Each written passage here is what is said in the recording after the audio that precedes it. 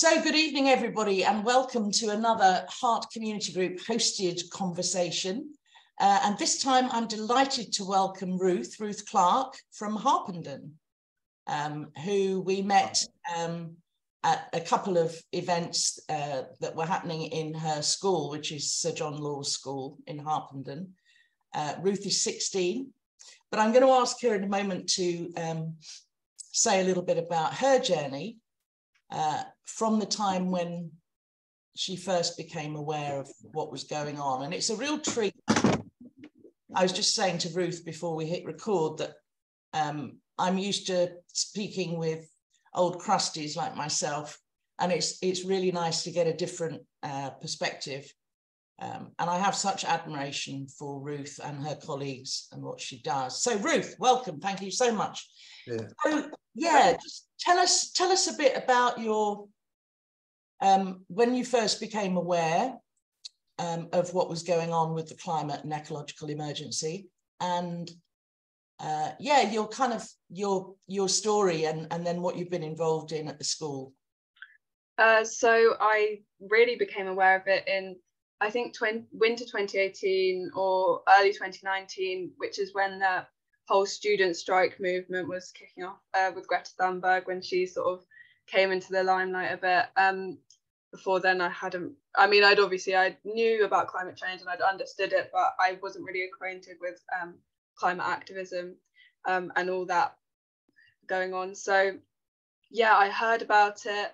My mum and my sister, we all heard about it. We saw the first one in the news and we were like, great, let's get down there for the next one. So we started attending them. And then from there, there were more students in my school who were attending those strikes. And so a teacher at our school, Miss Fraser, who I don't think is here tonight, but she's been wonderfully supportive, and she compiled a list of the students who were going on the strikes and said, right, she got us all into a room and said, let's make a group out of this. Let's try and initiate some action within school, because you're clearly all passionate and you're all dedicated. So that was really how I first got into climate activism. And from there, well, I guess I've just been attending the club at our school with a bit of patchy attendance here and there. I think through COVID,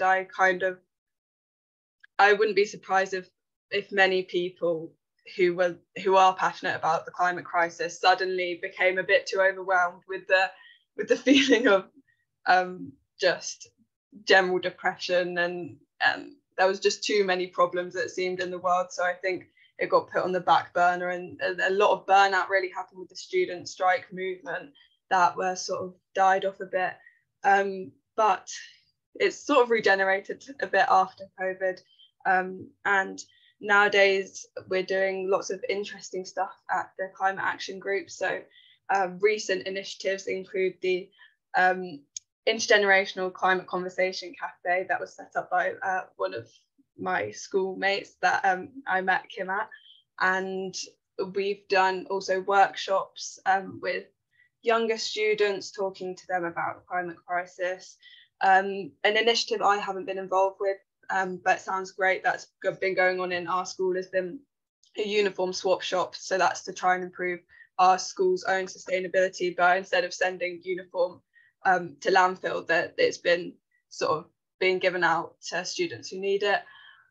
So that's just a small run through of my relationship with climate activism. Right, okay, thank you. Thank you very much. So my next question was going to be, but you kind of already answered it. Yeah, sorry. No, that's fine. To what extent is your immediate family on the same page as you? Yeah, so my mum very much so. My sister, who's 2 years above me, very similar boat. She was sort of the leader of the climate action group before she left the school. However, my dad totally is now, but he, I think, came from it's strange. I think most people, or the stereotype is that you start off more liberal and left-leaning in your younger years, and then you become more conservative as you get older, which is a trope that I kind of hate. But he seems to have gone on the opposite trajectory, and which is which I think the rest of his immediate family has to take some credit for. But he's I think at the start he was always supporting of the student strike movement and the climate movement, but he was kind of thought he himself was like a centrist, sort of. He found a bit squirmish. We dragged him along to some XR things, and he was supportive, but he felt like he was sticking out like a sore thumb. I'm sure he didn't really blend in, maybe, but so that's probably the person who's been least initially completely entirely on board, but it's very heartening to see that he cares so deeply about it once you have conversations. And yeah, I think it's a good sign that many people who aren't of just a single political profile, that, you know, if you communicate effectively with them, then they can learn and change their opinion on this particular issue. So yeah, brilliant. Oh, that makes such a difference. I think I speak with a lot of people all the time, every day, who say one of the most challenging things is people in their family not getting it. I'm very lucky to have had a supportive family, and I think, yeah, especially my mum was I felt with the school strikes, our school actually reported it as an unauthorized absence instead of an authorized absence, so that came up red on your attendance, like the same as if you'd gone on a holiday or something. And I, as quite like a generally law-abiding, rule-following citizen at my school, I was quite squeamish about this, but she was the one who encouraged me to see the bigger picture and break that one particular rule. So she's been more than supportive on this issue, so I'm very lucky. Yeah, no, that's great. So can you say a bit about your emotional journey through all of this, Ruth? Because, you know, it is emotional. You know, we're having to come to terms with a future that looks very different from the past or the present. Talk us through how that's been for you. How's that felt, and how's it feeling now? It's very hard. I think it's something that is still, obviously, I'm grappling with quite a lot. I read something about that the teenage brain is even more predisposed to sort of see things as catastrophic. So that's not a great mix with a genuinely catastrophic event happening. So there's obviously moments where it's very hard, and you read about stuff in the news and it's not getting better and it's entirely doom and gloom, and it's a bad situation. You've got to hold your hands up and accept that. But I think what's helped me personally, and instead, it's hard to find a balance between carrying the weight of the world on your shoulders and being so entirely depressed about a bleak future, and then sticking your head in the sand and ignoring it, which is what most people do. I think for me personally, to find that balance between those two undesirable extremes, I have something that's helped me is researching about it, and then that has been a productive outlet. So I did an extended project qualification, which is basically like a long essay, which is worth about half an A-level.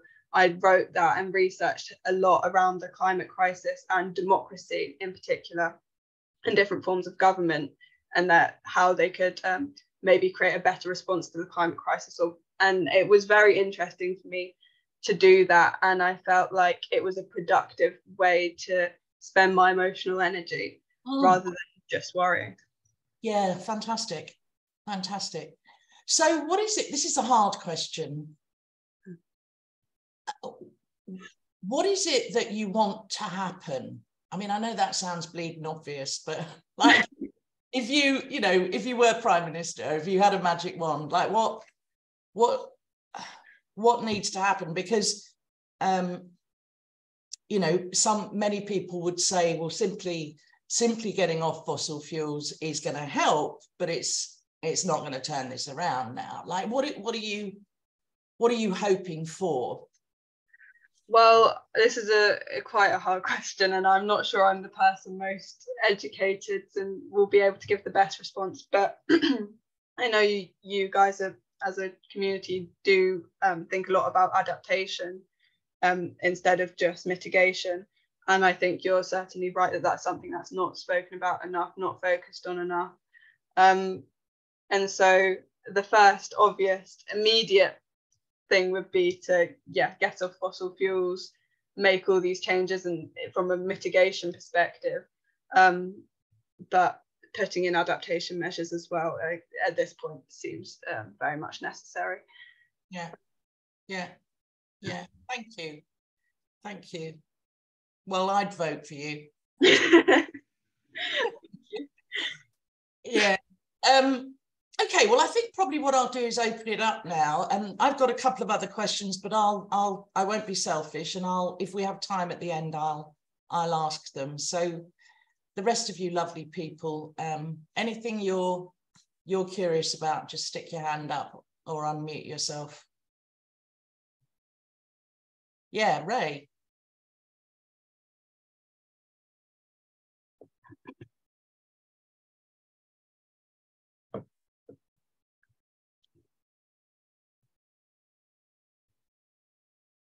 Ray, unmute yourself. I love the facial expressions of people, don't you, on Zoom when they're trying to work out buttons. This is... Oh, well done, there you go. No, you had it and then you turned it on again, off again.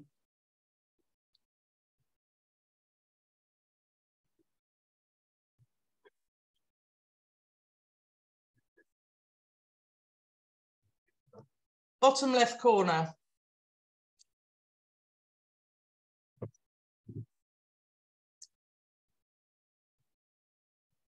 No? Okay, we'll hold that thought. Who else has got a question as well? Yes, Philip.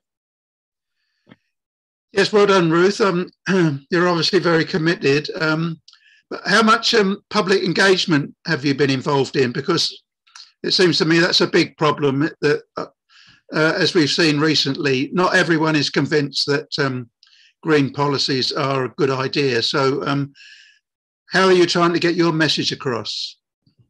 That's a very good question, and it's something that I feel like you is the crux of the issue, really, in terms of making progress from where we are now. So what we've done within our community is host an open, we called it an intergenerational conversation cafe, and that was basically invited after school one evening, parents of students and teachers, although interestingly, not a single teacher apart from the one who helped set up this group attended. And you should have seen the number of them that attended the senior boys football matches.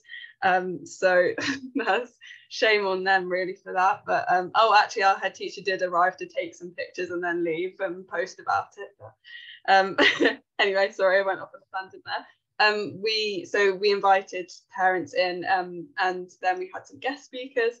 And then at the end, it sort of, we went into smaller groups and had more of an open conversation. That was a really good example of engagement, but I think it had the same issue which all these attempts sort of have, is that we were kind of preaching to the converted. All the people who had arrived at that event were self-selecting, already cared about the environment. So we were kind of all going around having slightly differing opinions, but broadly agreeing with each other. So it's not engaging on the level, you know, with the people who are still skeptical about climate action. So I think that's a problem that's very hard to tackle. There was a bit of it, we do like strikes in Harpenden town centre, and on a couple of the strikes I've tried to engage with passers-by. I had I think it was a questionnaire, it was a while ago, that I was asking them to fill out. And then you did see a lot more of a mixed response from the people just in the town centre. They were not willing to give up their time. I doubt they were in a rush. Some of them maybe were. Some quite hostile responses from some people.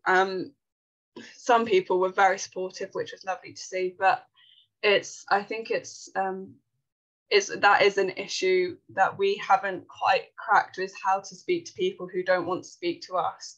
but maybe a focus on trying to do outreach with people who aren't invited, rather we go to them, is something that we could work on. I think is a very good point. Yeah, thanks very much, Philip. I mean, it's interesting I don't know how many of you here are familiar with the Climate Majority Project that was started fairly recently by Rupert Read, but according to the research that we've done for that, the majority, like 75% people in the UK are either concerned or seriously concerned about climate change, but they're not. That doesn't mean that they're active. So, you know, and it's back to this problem about, but what can I do? So his belief, Rupert Read, is that there is already a fairly silent majority, and the people who are doing the kind of backlash, the anti-green stuff at the moment, are a minority, but a very vocal minority. So that's interesting if you look at the kind of statistics on that. Thank you. Ray, have you found your button? Okay. Sorry, Christine, I'll come back to you. There we are. Got it. Go on, Ray. Hello.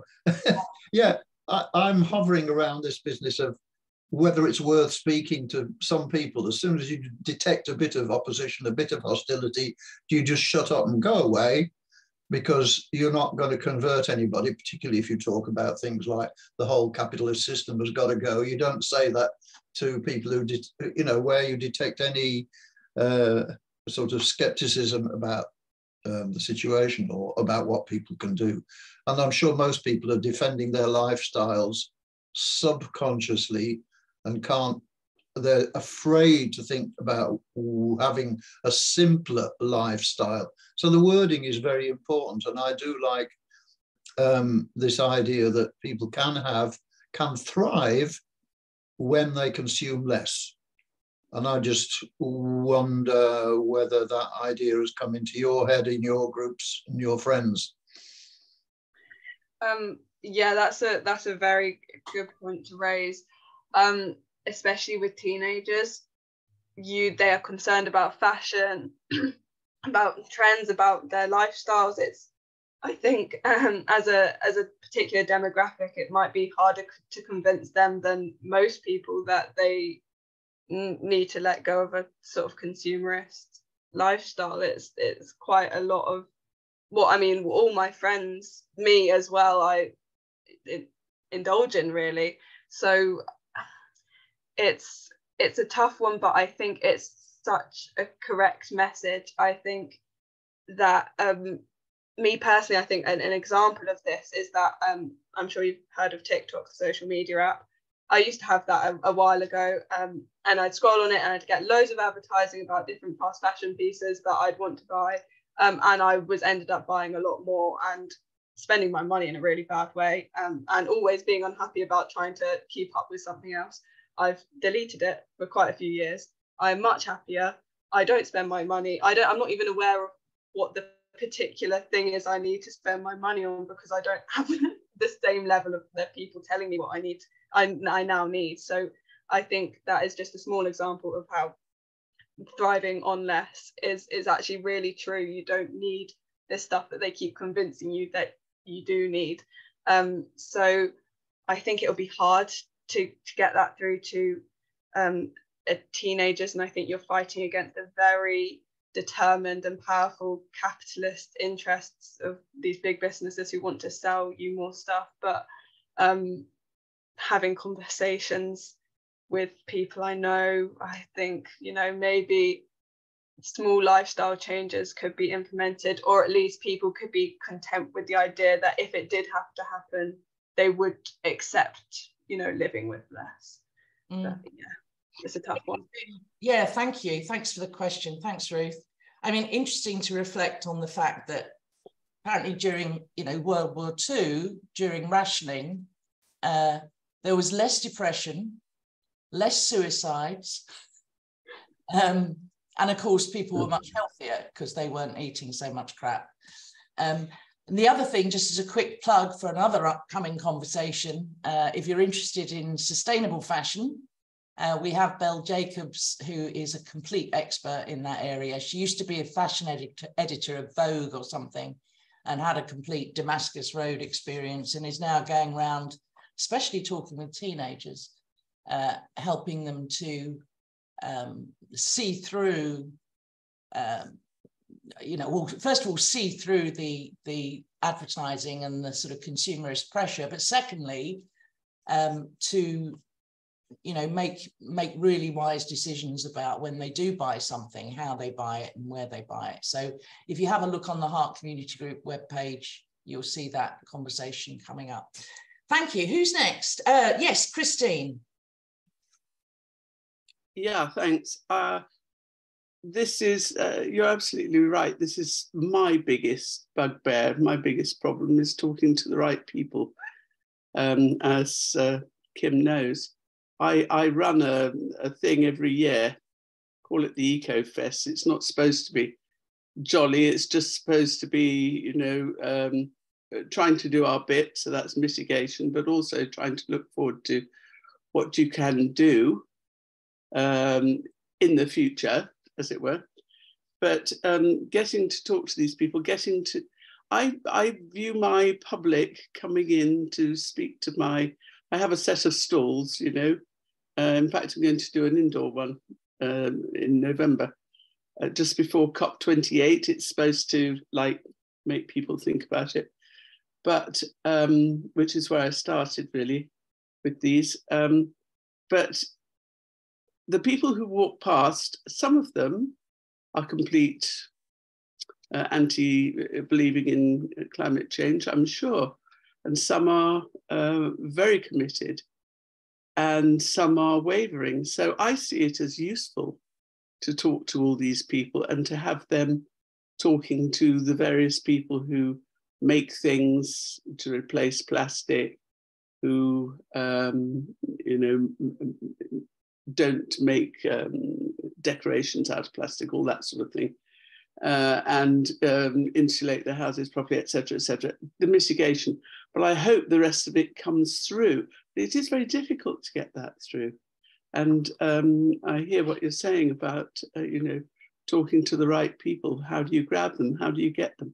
I think your international, what was it? International Climate Cafe is a great idea.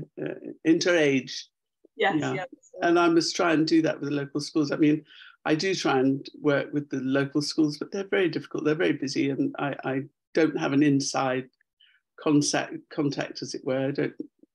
I'm not a friend of anybody. Yeah. Now my kids are so old, but to sort of lean on them. But I think that's where it is. And interestingly enough, just an extra little bit, I think it was You and Me today. I don't know if anybody else heard it. It's the programme that's on BBC Radio 4 at 12, was all about clothing. I think it was entitled Looking After Your Clothes Better, or Making Them Last Longer.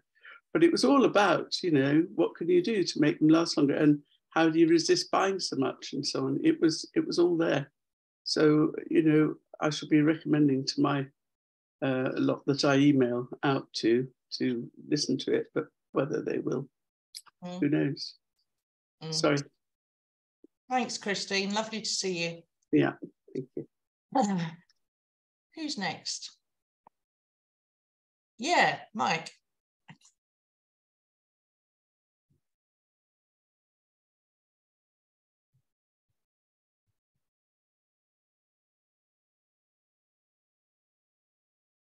We're having problems with mute buttons tonight.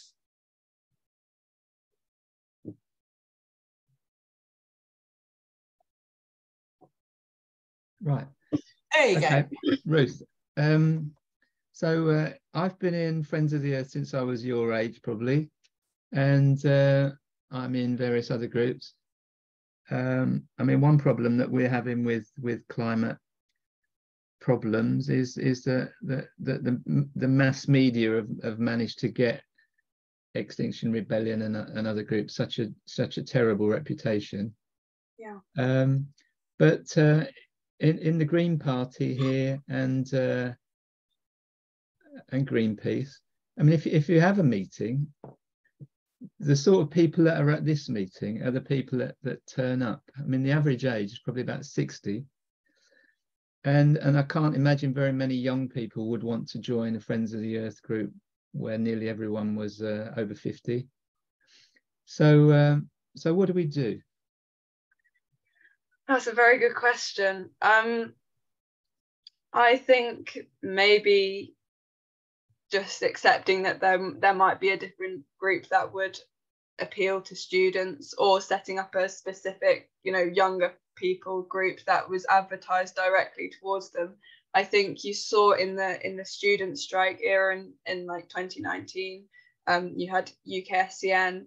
There was a huge uptake amongst young people for this type of conversation. It was not that they're not interested or they don't want to have it. I think it's that it's currently not really, it's not that it's not for them, but yes, there's an issue with sort of widening the demographic as well, racial diversity, income diversity. I think you probably have a lot of middle class people who are sort of privileged enough to be able to care about something that's more far on the future.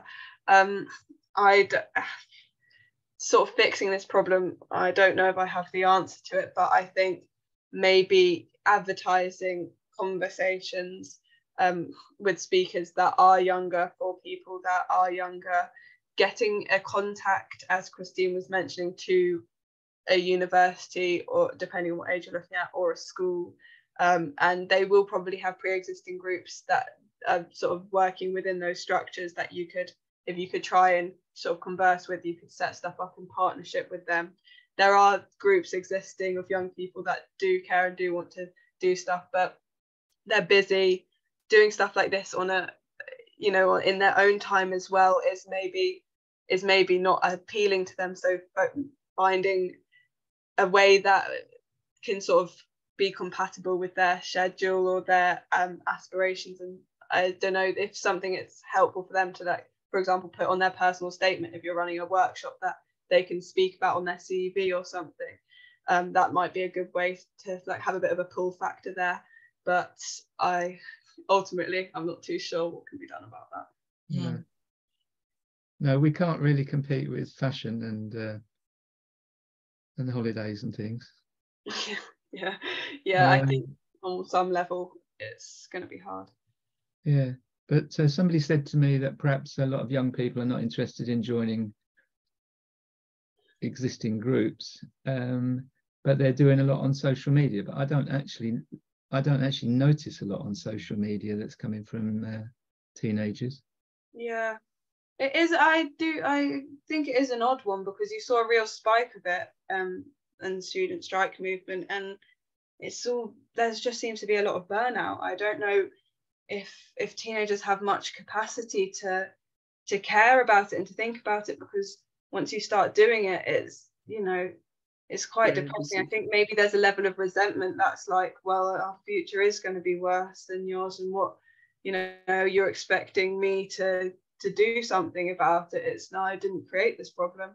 So yeah, I remember that when we met before, there was a lot of people your age who felt quite angry actually, and I can understand it, that somehow the young people are expected now to step up and fix it,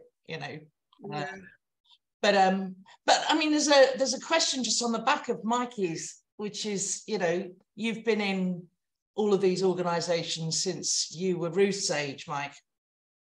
Yeah. We're going backwards. So it's kind of the thing is, I'm not sure it's getting more and more groups to do the same things we've been doing for 40 years, No, but unfortunately, it was fashionable.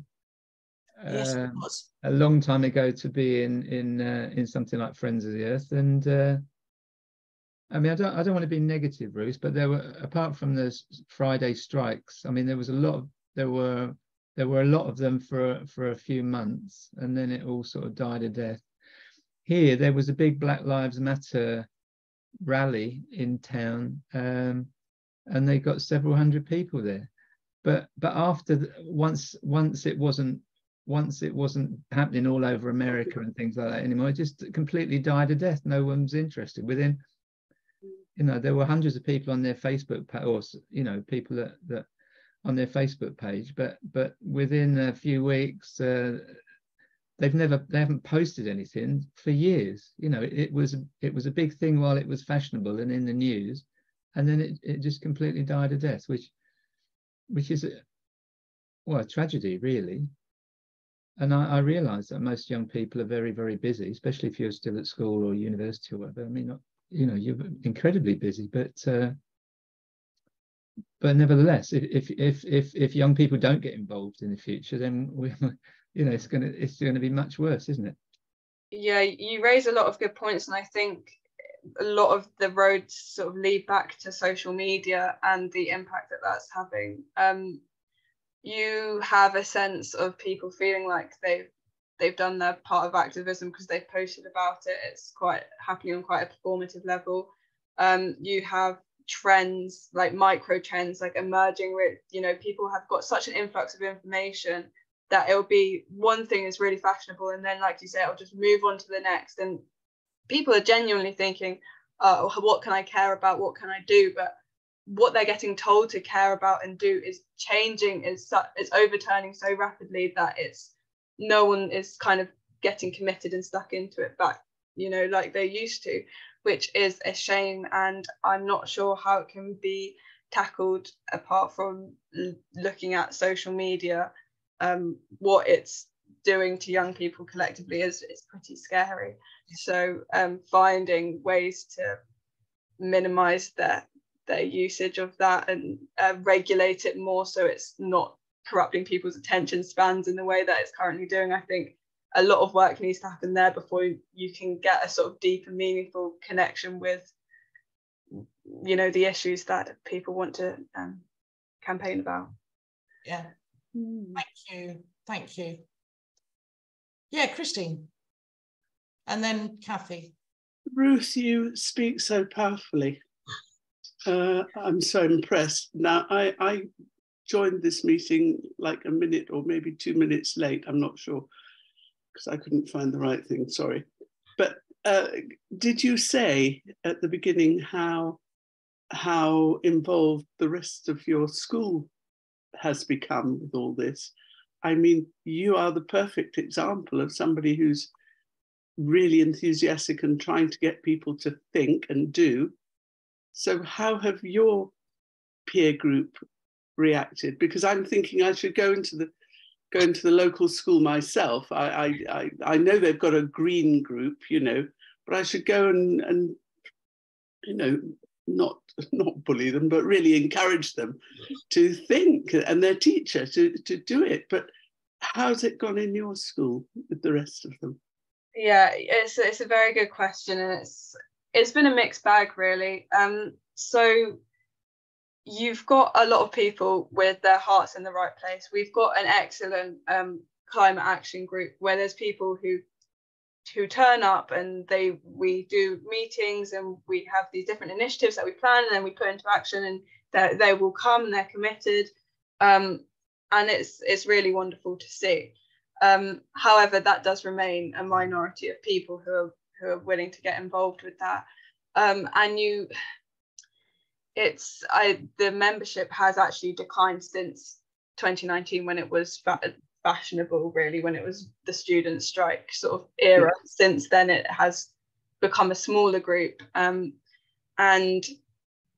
we don't get that much support from teachers, apart from the wonderful Miss Brazier, who I don't want to lump her in with the rest of them, because that seems unfair on her after all the hard work she's put in. But it's kind of like this group was set up with loads of people who are passionate and want to do something about it, but a cynical take on it is that it's sort of set up within the school, within the structure. So I think it was kind of set up so they could keep an eye on the kids who were ditching school and going to London on the school strikes, it was to try and co-opt them into going to strikes in their lunchtime in Harpenden town centre, which isn't a strike if you're striking in your break time, but there is definitely that element going on, which is that we look good for them. They can tweet about all the stuff we've been doing. And then actually, if we were to try and push for much within our school community, it would be, not allowed, shut down, not supported.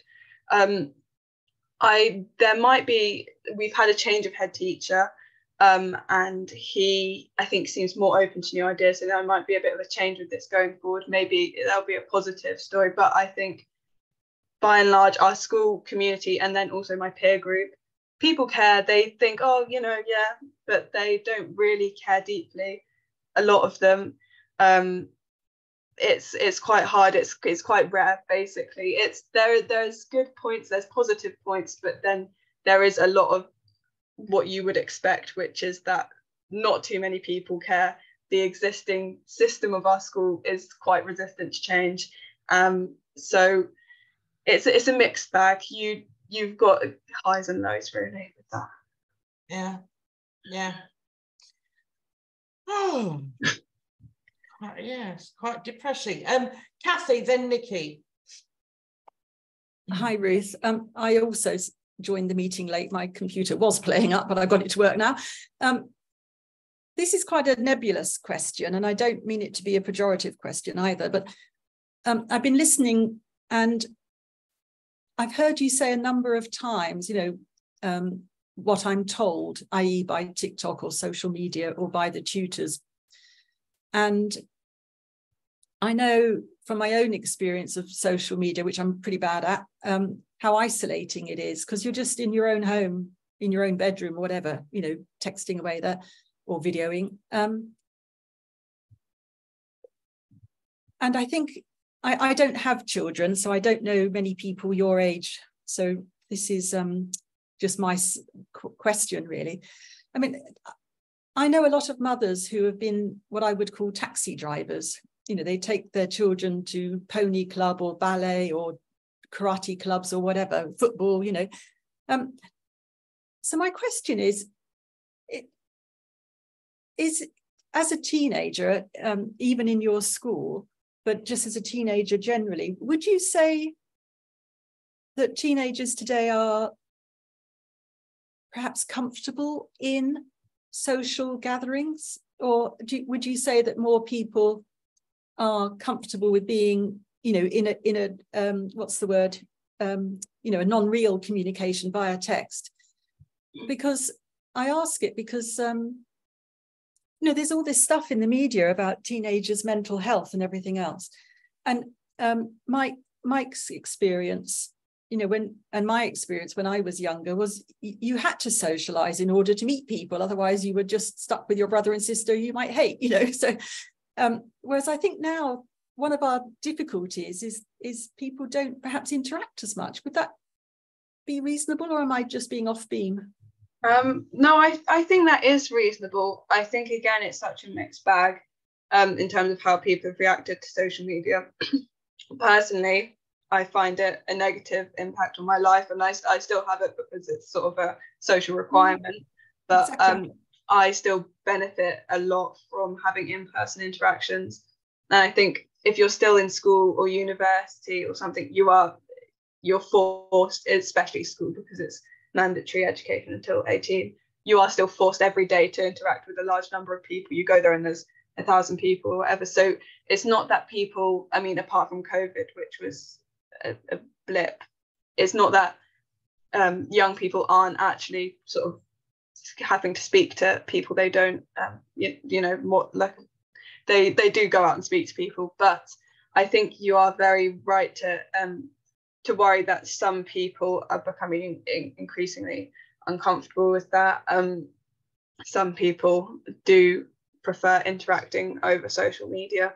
It really is a mixed bag, and I think it comes a lot with if they have pre-existing like social anxiety or or any other mental health issues that may mean that they would find it uncomfortable to socialise in large groups. And I wouldn't be surprised if the number of people who were struggling with that did grow. Social media is isolating, and it is, I mean, it's a whole nother topic really, but yeah, it isn't so much for me the sense of large groups, like, you know, I could go, you know, a teenager might go to a horse riding club or something, yeah, you know, because that's a focused activity, so people are going to enjoy it together, sort of thing.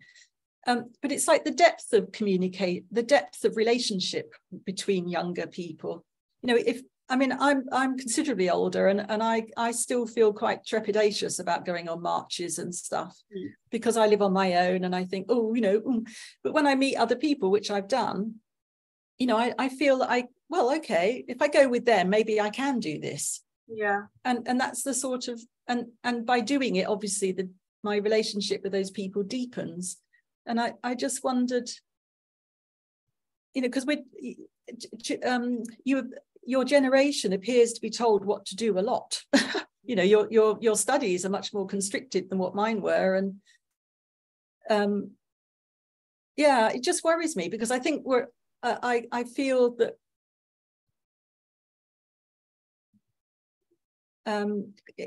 companionship / camaraderie at some depth, you know, if you do it, I think I can do it, sort of type mentality, helps us to stand firm in ourselves. It helps us, give us individual authority, really. Whereas if we're always being told what to do or constrained in what we're allowed to do, that inner authority is undermined. And I think our government is particularly keen on doing that on some level or other. But so I just wondered, you know, how it felt to be a young person today in such a world, because if we don't join up in solidarity, I can't see much happening. Sorry to be negative. No, I think you've got a very strong point there. I think it's something that you can see changing there. Sorry, let me just have a drink. I've got something in my throat. I think an example of this might be that my dad was quite outraged. I've been looking at university open days. I've been going off to different parts of the country and doing an open day there at university, and my dad was sort of outraged to hear that when I came back after my first one, saying, oh, everybody else's parents were there with them. I was literally the only person sitting in the lecture hall, not with a parent. And he was like, what? You know, yeah, exactly. You need to be able to feel like you can go out and do stuff yourself. And I think that is with social media, again, it feels like a buzzword tonight, but the world seems like a scarier place. I think people are a lot more aware and acutely aware of all the dangers and the strangers that are around them. And so it's become a lot, I think parents have become a lot more nervous and anxious over their child's well-being. And so that means that their child internalizes that and then feels like they can't do stuff independently so much. I think you are right to observe that is going on, and I think it might have negative impacts in terms of people being willing to go to a march or a group of people who are strangers and just be confident in not knowing anybody else there. I think that's a hard thing to do, but I hope that it won't undermine it too much, because if their people have got a friend and they'll go along, maybe it'll still all tick along smoothly and it won't completely, stop strangers from meeting new people. But I don't know. I think it is an issue, and I hope that it can be resolved. Thank you. Thank you, Kathy. I met some of my best friends on marches. Nikki. Yeah, hi. Actually, Kathy's point in the middle there has sort of gelled something. I was going to ask you, Ruth, about, you said that no other teachers came to the intergenerational cafe and it was a bit disappointing. I wanted to ask you just a general feeling about, I work in a primary school and it is very much eco club and one or two TAs who are interested. But I would have hoped that when you get to secondary school, there's a bit more of a general conversation about it, not in a crisis sort of way, but just a general conversation of times are changing, advice is changing, lifestyles need to adapt. You know, that I would have hoped that it would be sort of part of normal conversation. Am I wrong? I think there is definitely a conversation, but it's probably many years behind where it needs to be. In terms of we have the same, we have eco schools. The climate action group, was set up to be different from that sort of generic like planting trees and eco garden thing they've got going on, which is lovely, but it's not really the issue that we're looking at. But I think mainly the dialogue that exists in our schools, which there definitely is. People do assemblies on it. We have like sustainability leaders who are students in lower school and stuff like that. But I think, yes, it's very much one or two teachers who are interested and who are pushing this agenda, and the general conversation is still being very much like individual action. What can I do? I can recycle. I can take a 2-minute shower instead of having a bath. And it's like, we've heard this all before, and it's not looking at the large scale stuff. I think the climate action group is a group of students who are trying to do something a bit differently and put a slightly different message out there. But I don't know. I think there's still lots of students, the younger students who are within our group, who are still thinking along those sort of eco group sort of lines. But yeah, so the dialogue and the conversation isn't quite where it would ideally be, but at least it is happening. It is like not completely goes unspoken about. But yeah, sorry, I couldn't be more positive. No, it's very interesting. Do you think framing it as a crisis, do you think that's the wrong way to go about it? You know, I know that at the cafe there was a sense of, when Kim spoke, and I'm not just saying this because she's here, but I did hear someone say, what a breath of fresh air to hear it talked about in a very sensible, matter-of-fact, honest manner, rather, you know, we're all going to die. It wasn't like that. Just these are the facts, what's happening. Understanding that in a calm and balanced way, rather than marching and protesting, sort of getting a more sensible sort of conversation going with peers and teachers, you know. Yeah, I think that's definitely something that should, sorry to cut you off there. I realise I asked you a question, I'm just talking at you. No, but I mean, I'm just talking at everybody else. But I think it's definitely something that needs to happen, because part of the issue is that if it has this sort of hysteria that surrounds the issue, people have a bad reaction to that and they think, oh no, and it kind of alienates quite a lot of people through speaking about it in like hyperbolic but maybe accurate, but like sort of alarmist way. If you speak about it and present it in a factual way, if you quote studies, I think that in actual scientific information that you can give to people, I mean, I don't know how much of a long way this will go, because people have probably already been trying that. But I think in a school setting in particular, that might resonate more with students who are concerned about appearing a certain way if they sort of associate themselves with a particular group. I know I definitely got a bit of stick for it. People do make fun. I'm fine with that, but I think it could be off-putting for some people. So trying to appear as rational and straightforward and as honest as possible is definitely I think a good way to approach it for younger kids who are concerned about who they're associating with. Yeah. And and for parents as well, I think you're a great example, Ruth, that you've gone away and you've researched and you've looked into the science and you are so well informed and you can speak so confidently and authentically about it. And for your parents, that must be fantastic, because that you can have sensible information-backed conversations, and maybe that's something that needs to happen in a wider context so that parents aren't frightened for their children. Yeah. So maybe the young people can lead that. Yeah. Yeah.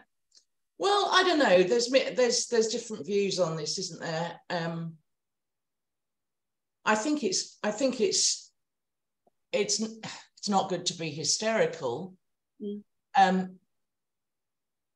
But this is worse than a crisis, right? So it's like, and if we're going to be truth-telling, then I don't think it's a sensible idea to at all dial down how alarming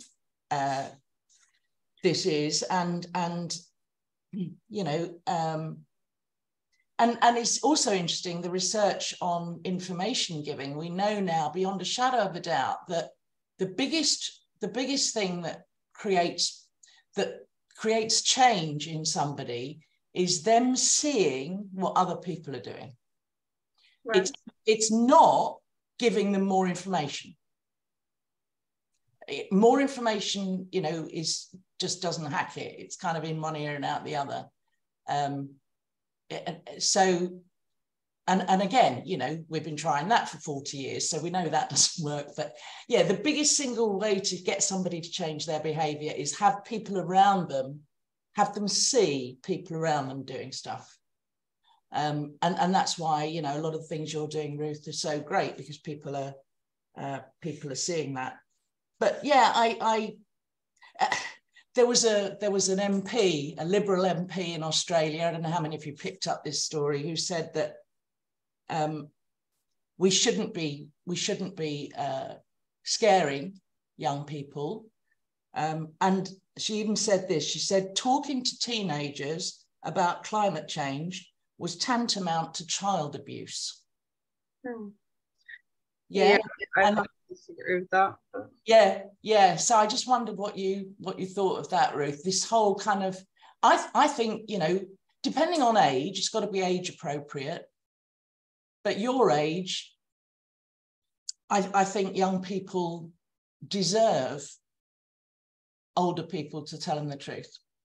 Yeah, I'd strongly agree with that. I think this is a conversation that needs to happen, as you sort of point out, on many different levels.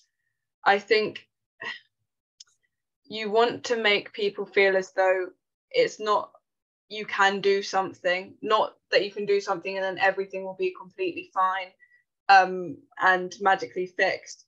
But I think especially with young people, if there's a tendency for them to sort of think of things in catastrophic terms, if you start just going in hard with the catastrophic information, it's easy to switch to nihilism and just think, this is terrible, I accept it's bad, but I can't bring myself to care about this, because not care, but engage with it, because it makes you want to switch off and just head back in the sand. My life is fine at the moment and I don't want to engage with it anymore. So I think with teenagers, there's a hard line to walk between being honest, and they do it 100% deserve to be honest, but presenting that information in a way that comes quickly followed up with, but here's what can be done on a wider level, here are the conversations you need to be having, here are, you know, and I think, yeah, in terms of seeing people doing stuff, and that being the most powerful way to change people's minds, ideally it would, I think, just thinking of it in my school community, if you were to see, I think the thing that would affect the most change would be to see a group of people who are different from just the people who go to climate action group engaging with it. Yeah. Because they become profiled as people who care about it, and that's good for them, but that's not us. And so I think that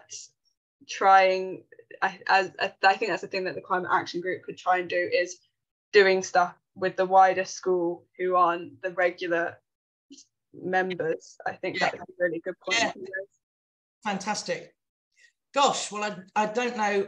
I'm sorry, Ray. Is it a quick one, Ray?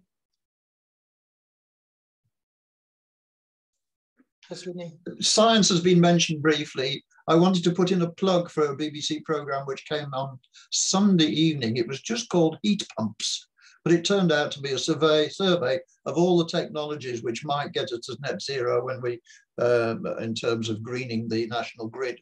And I found it very helpful and very well done. Okay, thanks, Ray. Thanks very much. Well, thank you so much, Ruth. Again, very, very impressive. I wish you and the group every success in what you're trying to do. Do shout if you'd like any extra support or help, or ideas or resources. And I'm not sure I understood the word nihilism when I was 16, so good on you. And yeah, thank you everybody else for coming. Really good to see you all. And let's give Ruth a round of applause, shall we? Thank you. Thank you so much. Thank you so much. All right, everybody, I'm stopping the recording now. Thank you for coming. Bye. Thank you. Thank you, Ruth. Thank you. And